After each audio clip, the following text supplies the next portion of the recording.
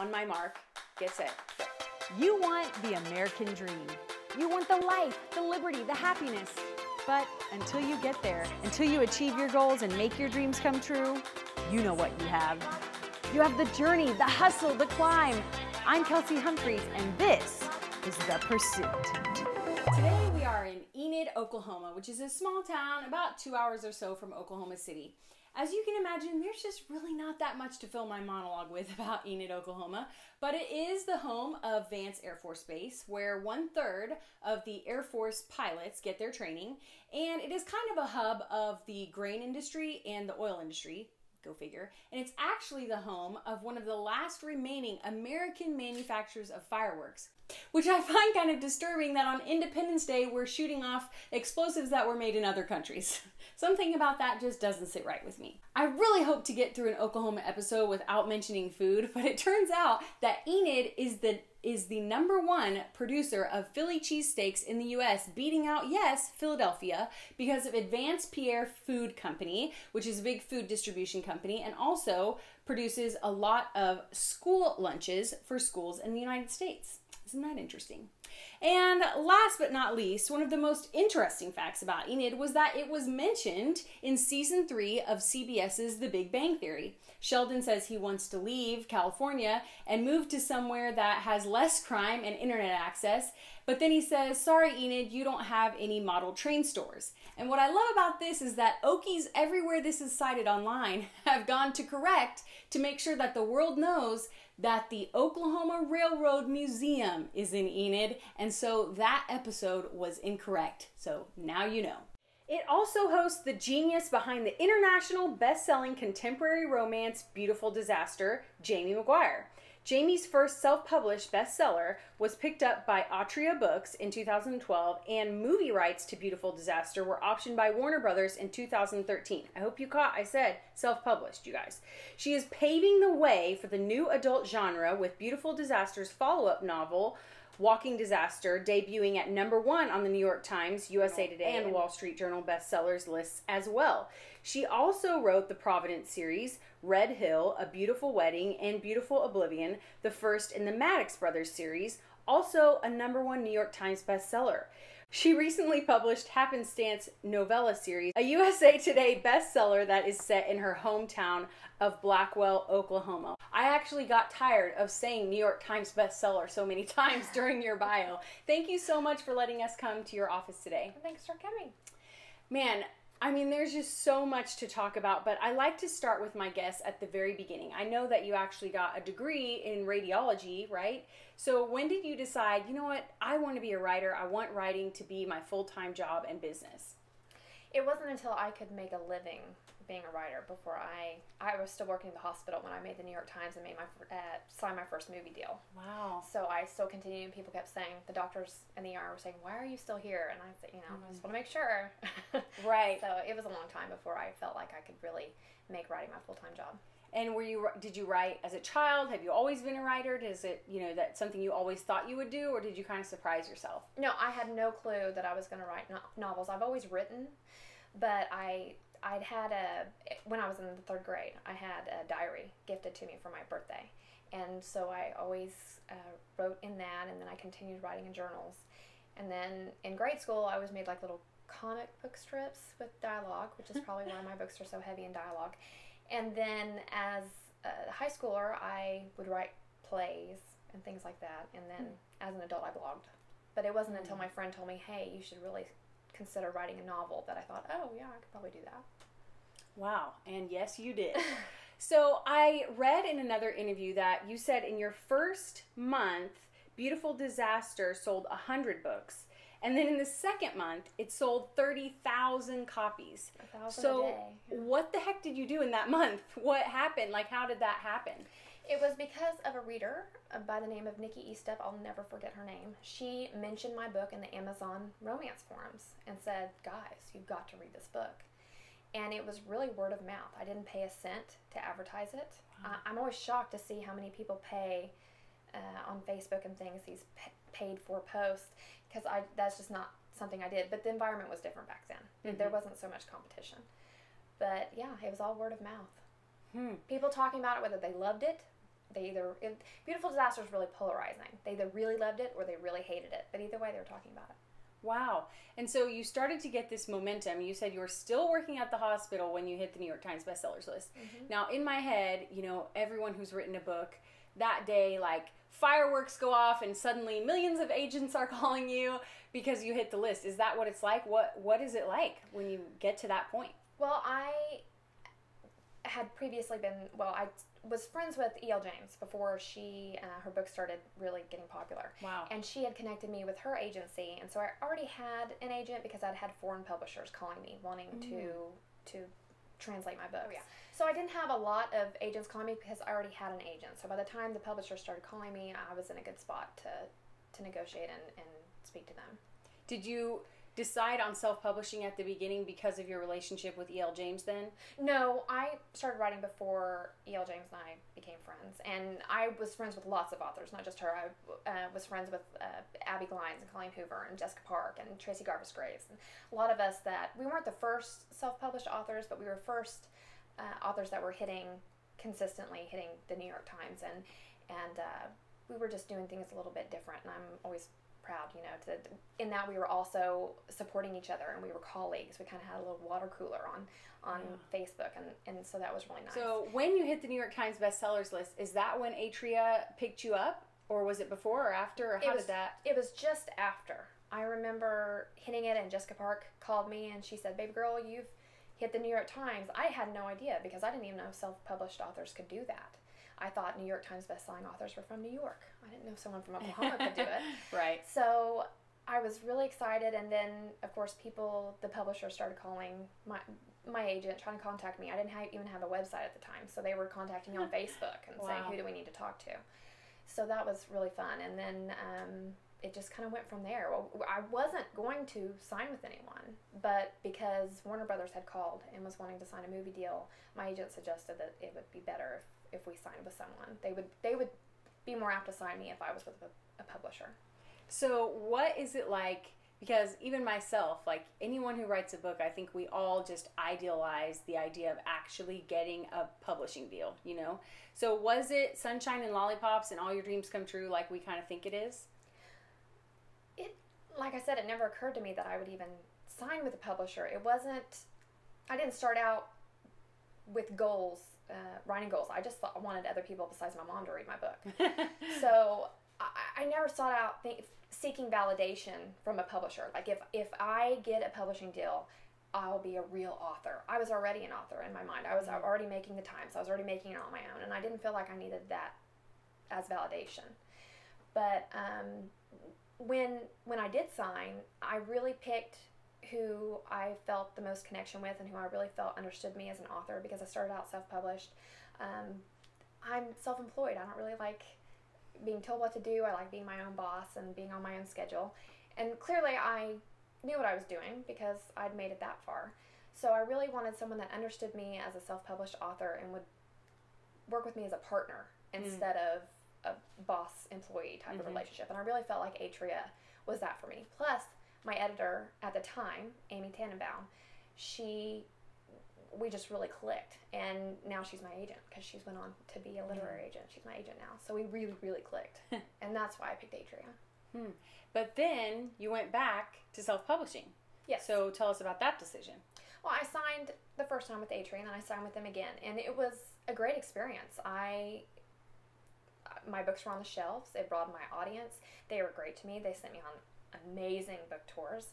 I was able to learn more about the business, and I can't say anything negative about Atria. I really enjoyed being with them for the time that I was with them. But it got to the point where the industry, not Atria, but the industry shift. I wasn't seeing my books on the shelves as much, even during release week. I was on book tours and I was in airports and I wasn't seeing my books on the shelves. I was in bookstores and not seeing my books on the shelves. And then it was brought to my attention that I really needed to start pushing the print because they just weren't selling. I'd asked, is that just me or is that across the board? And they said, no, it's across the board. And I thought, well, that's kind of the whole reason why I signed with a publisher anyway. So it just really didn't make sense to me anymore. But, I still talk to the people at Atria. I consider them good friends, and they've always been good to me. And I highly encourage anyone who has that opportunity to sign, especially with Age Group, because they taught me so much and they were so good to me while I was there. Let's go back. You mentioned, at the beginning it was very organic and you had that fan who posted in forums. Mm-hmm. But as you worked your way, to the New York Times bestsellers list, what were your strategies for growth? Because I'm sure you started, focusing and getting more strategic over time. I've really only used Twitter and Facebook. Wow. It wasn't until I could afford to do giveaways and I could afford to go to book signings. It was 2 years. My first book signing was after I'd published Walking Disaster, well over 2 years after I'd published my first book. So it wasn't really book signings, and it wasn't, I just kept myself accessible to my fans on Facebook and talked to my readers, and they did the rest for me. They told their friends. Beautiful Disaster is just a fun book to talk about, I guess. So people really like telling their friends about it and wanting their friends to read it, because then they could talk to them and discuss it with them. So it is, by the way, everyone, I'm obsessed, because right before the interview I was like, I'll read some of it just so I can talk to her about it, and then I was up all night freaking finishing it. So get it, it's good. So now that it's your whole own show, let's talk about what that really works like a business. Do you have a team of employees? Do you have to plan all of your book tours and everything yourself? What is it like now? Well, I've scaled it back, obviously, because I'm not a huge corporation. So I've scaled it back. I don't go to as many book signings. I'm kind of at a different point in my life where, my kids are still little, so I want to stay home more. I feel like self-publishing is a little more laid back. I pick my own schedule, and obviously I'm not going to make it, even though I have back-to-back releases, I feel like it's more relaxed. So I do have a team of an editor, beta readers, a cover designer, and so I work with those freelancers, and together we make the finish. When you have like book tours or promotions, I'm just thinking about like promoting it all on your own now. I guess those people kind of help you, and then your readers spread the word. Well, I've just been really lucky in that when I first started, there wasn't the competition there is now. Mm-hmm. And I wrote a really polarizing book that people love or hate like to talk about. I had a group of friends who we all talked about our books, and we all read each other's books, and we sincerely talked about each other's books, not as, hey, let's get together so we can promote each other. It was, we're friends and we really enjoy each other's books, and we talked about it. And then I signed with a publisher, and that broadened my audience. And now I'm back to self-publishing. I have a established audience now that mm-hmm. that they love to support me. And that was one thing that my editor, Amy, when she was my editor at Atria, she said, I've never seen fans like yours. Your readers are rabid. They're so passionate about your books, and I've really never known it to be any other way, but I love it. I'm so grateful that they are so passionate about them, because they help me so much. Right. Now, a couple times you've mentioned your schedule, which this was one of the craziest things, and I love it because it's a perfect example of designing your own life and how much hustle it really takes. You guys are going to freak out. So tell people what an average 24 hours is like, or your average day is like. Okay. Well, I won't start at 8 o'clock in the morning because I'm usually going to bed then. So I wake up by the time the kids get out of school, and then we do our regular family evening. We eat dinner and discuss our days, and we get the kids bathed and in bed or homework or whatever, and then that's when my work day begins. I start about 10 or 11 o'clock at night, and then I write all night until it's time to get the kids up for school, and then I go to bed. Sometimes I play with the baby for a couple hours, depends on how tired I am, and then I go to bed and sleep until they get out of school, and then start all over again. Wow. That is so cool and so crazy. Has that had an effect like on your family life, on your social life? You're basically living a flopped schedule. Yeah, well, you know how it is. I mean, to schedule this, we had to do it in the afternoon because mm-hmm. I sleep all day. So it is hard during the week, especially to have appointments, or if I need to make phone calls, because people are usually still either getting ready for work or just waking up whenever I'm going to bed. So it kind of makes real life difficult. But I enjoy having that time. It's uninterrupted time to write and time by myself, and then I still get my family life. Mm-hmm. As well. So cool. So looking back, everything from the very beginning of, starting to write with the intention to self-publish, maybe before Beautiful Disaster went big, but all the way to now, what would you say is the best and the worst part of being a full-time author?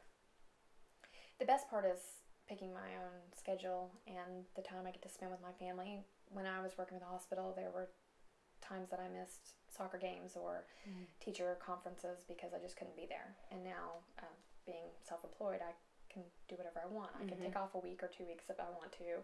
And it really just depends on what my own schedule that I pick for myself is and how hard I want to work. What's the worst? The worst thing about self-publishing is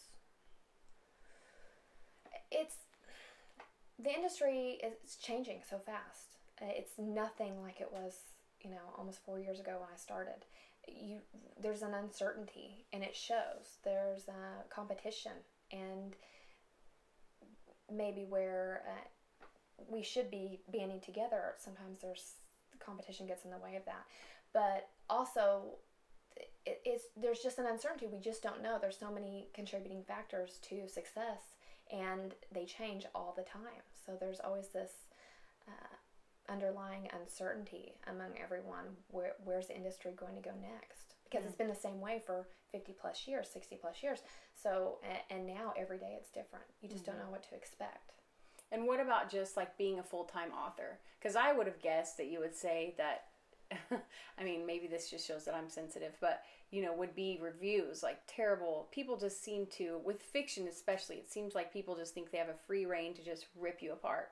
So I would have guessed if you were to say the worst part would be terrible critics. Well, I don't read reviews anymore. I used to. Well, that's probably smart. And they used to make me cry. And I remember a night in January 3 years ago where I curled up in a ball and said I just didn't want to do it anymore. Because they don't just review you poorly. They talk about, they make it personal. People get really personal about books. They feel offended personally if they don't like something that you've written that they disagree with. And, I've had people say my husband beats me, that they feel sorry for my children for having a mother like me. It's not just critical negative reviews, because everyone's a reviewer and everyone's a critic now with the internet. That just gives them access to not only do that, but it also gives them access to you, and anonymously. So people, tend to get vicious. But I don't read them anymore because I started noticing that it was affecting my writing. So I stopped. So one thing I thought was interesting, I know as a reader, I can get just caught up in, like when I was reading your book, I just get caught up in it, especially when I'm like binge reading like that. So I find myself, kind of in a daze thinking about that when I'm back with my family or back in the real world.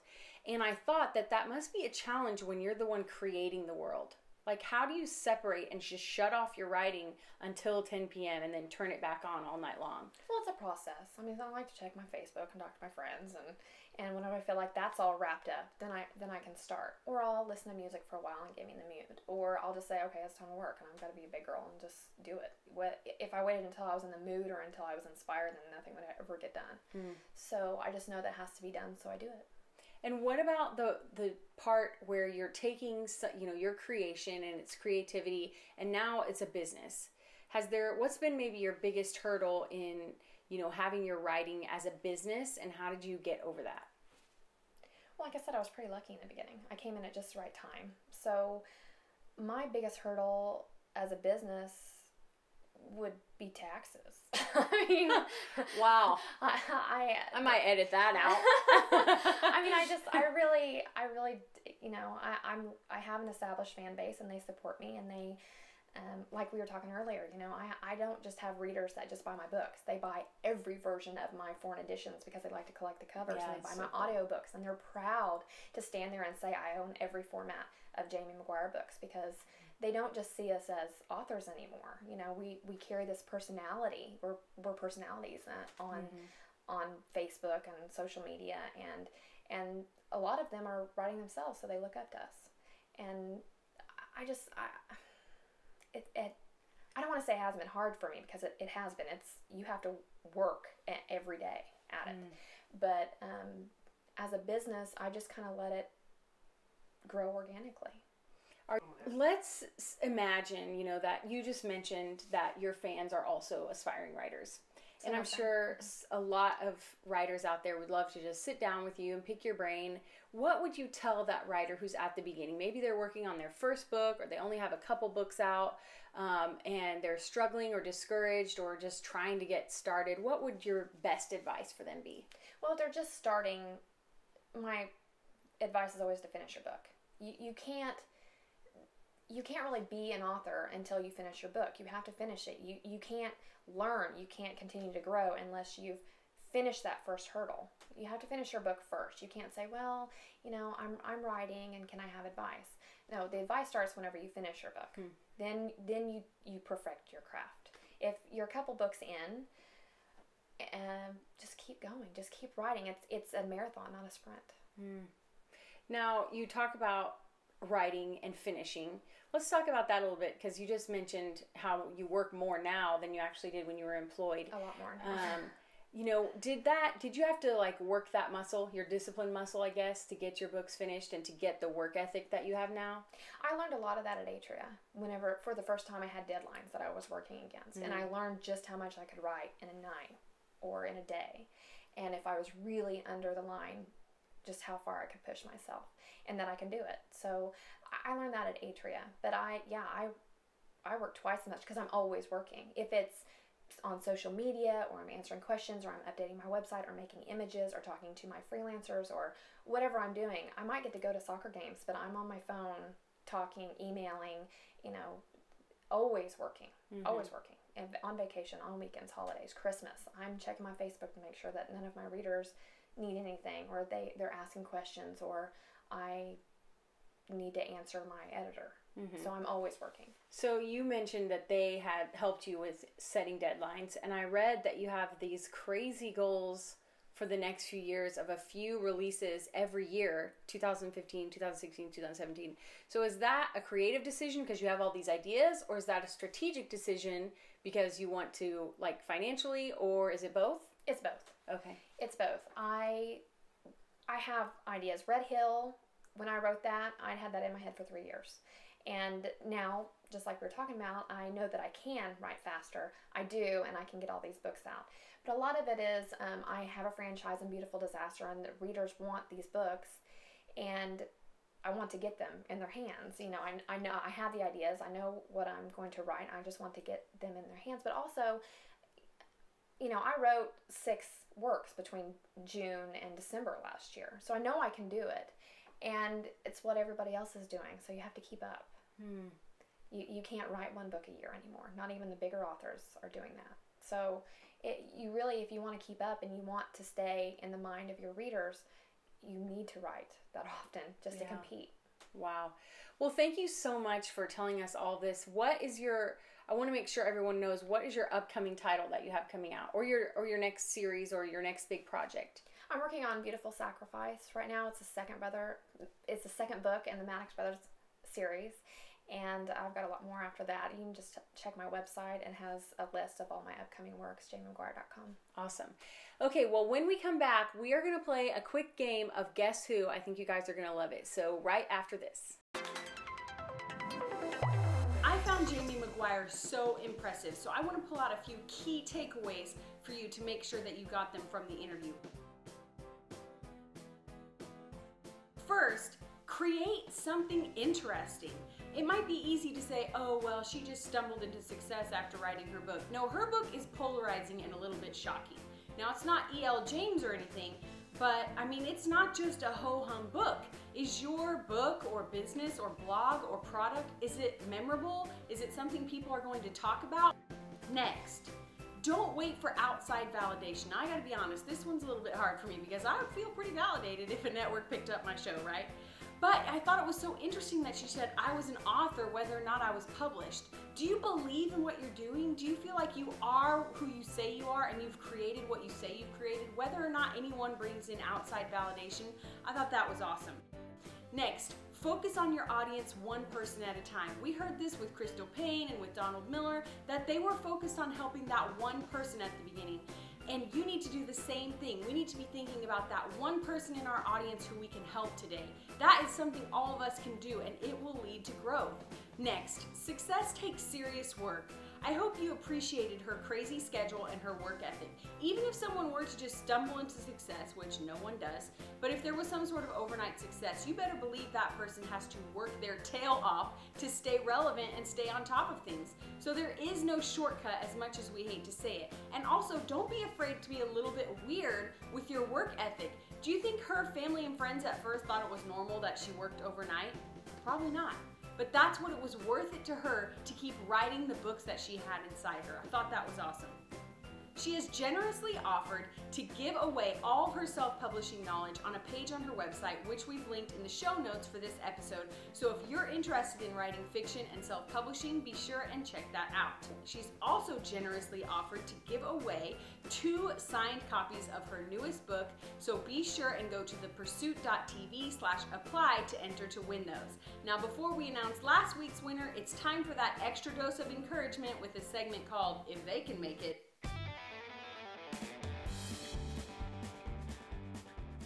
If you have a product idea, you're going to love today's segment because I present to you the plastic wishbone.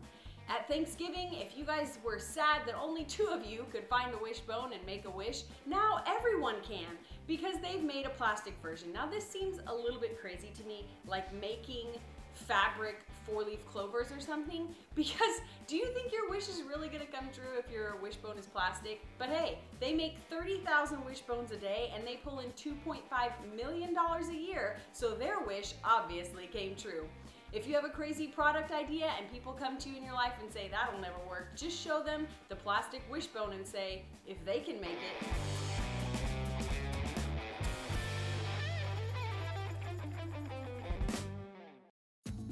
So we are going to play a game of Guess Who, and in this stack, which I've not yet seen either, there are characters from books or movies, and we can't say the character name or the story name, and we can't say any other characters, but we can say anything else. And we'll see who gets the most in 30 seconds. And Jamie has generously offered to give away a signed hardcover. Jamie has generously offered to give away a signed hardcover copy of Beautiful Redemption, and if I win, she's going to give away 2. If she wins, then she only has to give away 1. So we each get 30 seconds to see who can get the most. On my mark, get set, go. Pass. And if we pass a bunch, we're editing it out. Pass. Who wrote these? Okay. Oh boy. All right, a bad guy who's green with little sticks coming out of his head on either side. Mickey Martian. Tall, man-like, old-timey monster guy. Bride of Frankenstein? Yes, okay. So that's the first word, and then the second word is like a scary thing. Frankenstein. I'm gonna give myself that. These are hard. Oh, okay, this one is easy. I can't say any other character names. Detective. And England. He's British. British detective. I know. I'm terrible at this. Sherlock Holmes. Yes. Okay. Creepy smile cartoon. Cheshire Cat. Lightning scar. Harry Potter. I don't think I can. Okay. A large place filled with different kinds of candies. Willy Wonka. Yeah.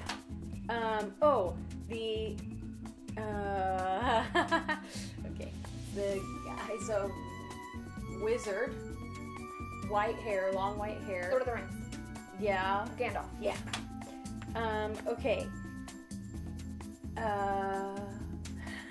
Another detective, female, Stephanie Plum.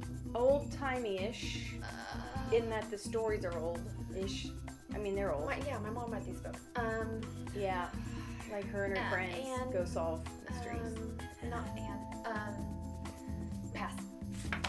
No. Tall, lanky, old cartoon, Disney cartoon. They, long nose. He was nerdy, but he wanted the girl. Old Disney cartoon. Old Disney cartoon. Not popular. I know, I'm trying to think back. His last name also is a large construction tool to pick things up, to help build skyscrapers. Pass, I have no idea. Ichabod Crane. Oh. Okay, so a husband is what's his first, before his name, you're going to say? Mr. Okay, and then the car, it's a nice car, everybody wants one by the time they're 40. it's not a BMW, but a No, I'm trying to think of names. also a Spanish name. Girl's name. Spanish girl's name. A car, really nice car.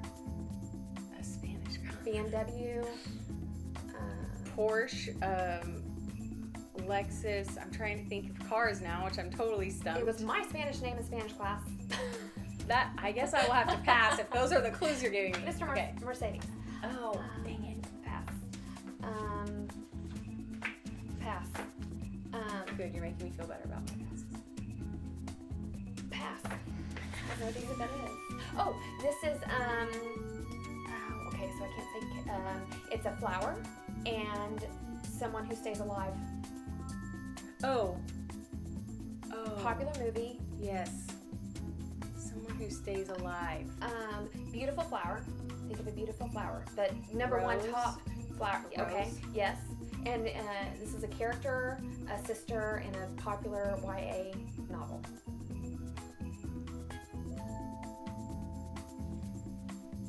Okay. Twilight? May or- the odds ever be in your favor. Oh. But who is Rose? Is that Rose is the name of the person? It's a sister, and it's you're blank and proper. You're Primrose. yes, and Pryor? Primrose Everdeen. Everdeen. I was close. Pryor's the other one. The Virgin. Okay. Frankly, he doesn't give a damn about her. Gone with the Wind. The Scarlett O'Hara. yes, and he'll never grow up. Peter Pan. Yes. Okay, well, let's count before we turn off the cameras. Okay, so Didn't give- oh, You're good. Go ahead. turn it back on. Okay, so let's see. 1.